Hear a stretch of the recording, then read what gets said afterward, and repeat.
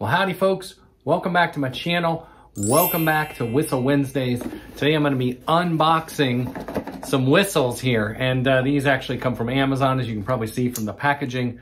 And the idea actually comes from one of your comments.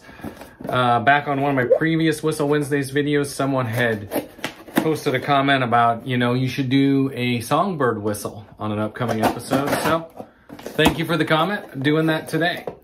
So again, I got these from Amazon. So we got a pretty big box for what's inside, but you can find these on Amazon, several different brands. These are like ceramic and they'll cost you about, $15 or less for two of them typically. So you can see here's one, and then there's another one in here as well. So I'm gonna throw that to the side. Here are our whistles. Let's go ahead and get this one out of the bubble wrap. So here you go. So you can see it's kind of a ceramic or something like that. And if you look here, this has the basic, shape of a whistle that we're used to. And then we've got this like bird shape here, and then we've got a hole on the top. The idea is you're supposed to put water through this hole, and you put a little water into the body, and then it's supposed to sound like a bird call when you blow through it. Real quick, let's take a look at the other one here.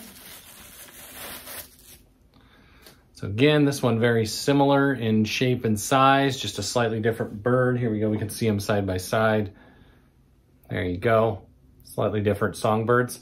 So first, before I do any water, let's just blow through them dry and see what they sound like. Sounds like your basic whistle. Fairly high pitched, there you go.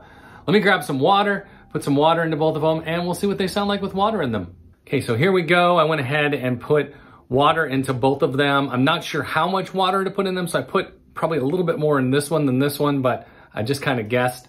Let's see if they sound differently with water in them. That legitimately sounds like a chirping bird. Wow, let's check out this one.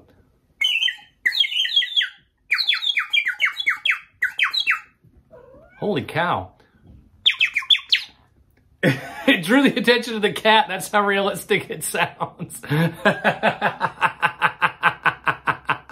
Anyway, I guess it works. The cat was fooled. So I'm not 100% sure what the physics are behind this, but it definitely works. When it's dry, it just sounds like a high-pitched whistle. When you put that water in there, it definitely sounds like a chirping bird. So there you go. Again, you can find these anywhere, Amazon, all kinds of places. You can call them songbird whistles, bird whistles, warbler whistles. They have a lot of different names. And if you like what I do on this channel, I'd really appreciate it if you could hit that subscribe button for me. And if you like this video, give it a thumbs up. I'll see you guys soon.